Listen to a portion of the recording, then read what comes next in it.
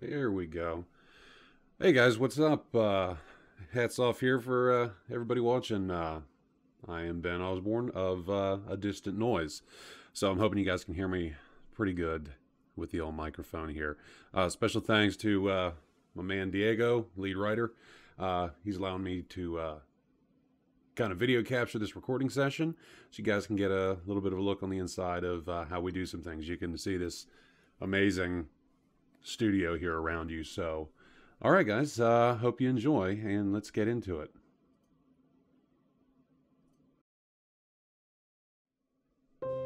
Jail. Me in jail. Nobody could believe it.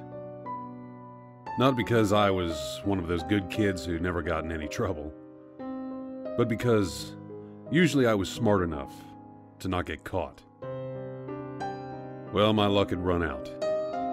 I guess at the worst possible moment, and that's it. The cops found me while trying to make a corpse. Up. Jail. Me. In jail. Nobody could believe it. Not because I was one of those good kids who never got in any trouble, but because usually I was smart enough to not get caught.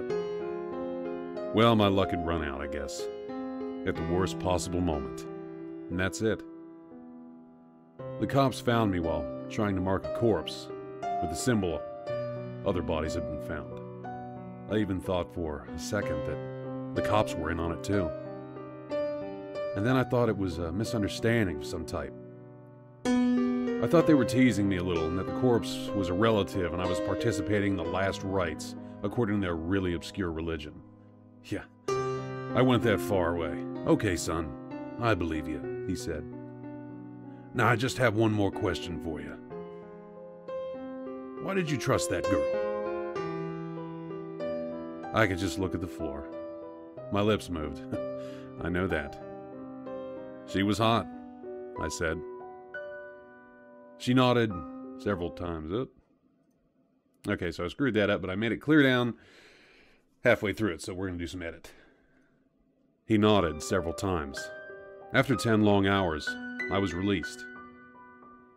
I was a person of interest. I would be investigated. I couldn't go out of the city, but I was free. And as I've said, I'm not all that smart. Okay. Think we got it. Hoobity-doo-bap-boo.